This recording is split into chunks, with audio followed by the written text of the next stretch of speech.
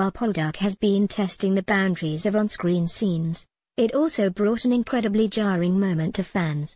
The villains within the show stand out in prolific ways, and none are more vile than the horrendous Reverend Ozzy Whitworth, played by Christian Brassington. Although hated for his heinous crimes against women, fans were also turned off by him last season after they witnessed him vigorously sucking the toes of a prostitute at a brothel.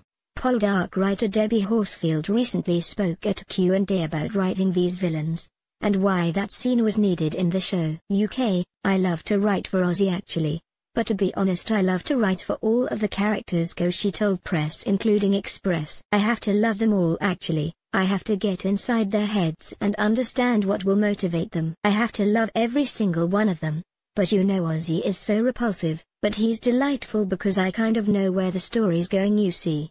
Although a reprehensible character, Debbie noted the character's infamous toe scene was originally in the books, and was very important to the Vicar's character. She added, "He does it so well, doesn't he?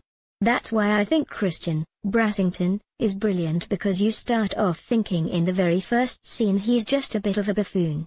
His first wife's just D and he's going on about his lemon waistcoat as if that's the most important thing, and he kind of takes you in because you think he's just an idiot really. Then he actually is repulsive and violent and hideous in every way, and actually I think it's a great achievement because then we're kind of implicated actually. And actually he's a vile, aggressive, hideous person. We kind of thought he was a bit of, not fun, but just such an idiot. He's manipulative. That storyline is very important to the books, and we didn't want to shortchange that because it was reality for women of that period, and really up to it. It became illegal to rape your wife actually, which was not that long ago.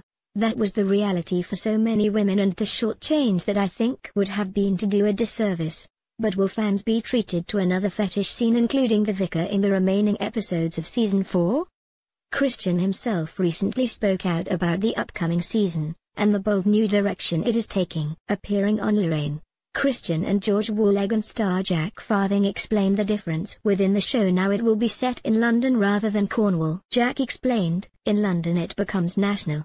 It becomes political. London makes it epic, more expansive. And it was exciting to actually see Poldark in different places.